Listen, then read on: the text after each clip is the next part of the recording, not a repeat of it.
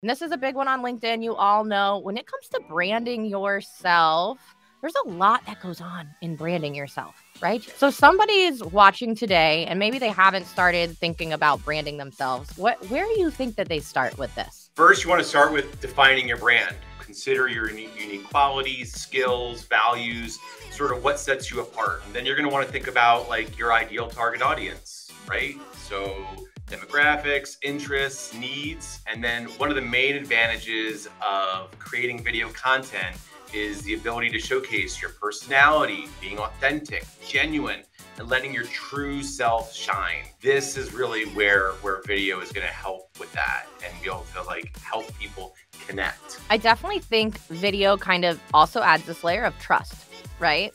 It's like I'm definitely getting involved with who I think I'm getting involved with because you're not faking it. I know when it comes to really branding yourself and putting yourself out there in front of someone, do you feel like that trust and credibility is built faster by using video? Yeah, but I want to like take a step back on that because what you're saying is totally correct, but that's when you're doing it right.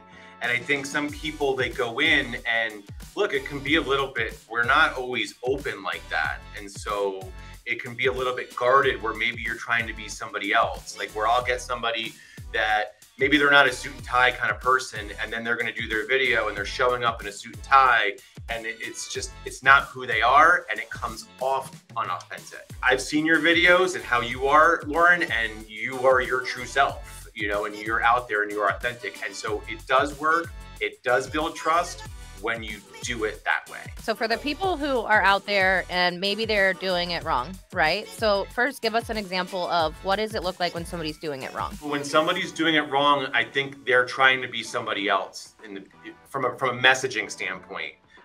You're unconfident and you're not really presenting your true self. So you're not believing what you're saying, or your tone is all off. Like, be you. If you're not funny, don't be funny. It's not going to come off funny, right? And if you are funny, don't try to hold that side of you back. Let it shine and let it sort of come out. 100%.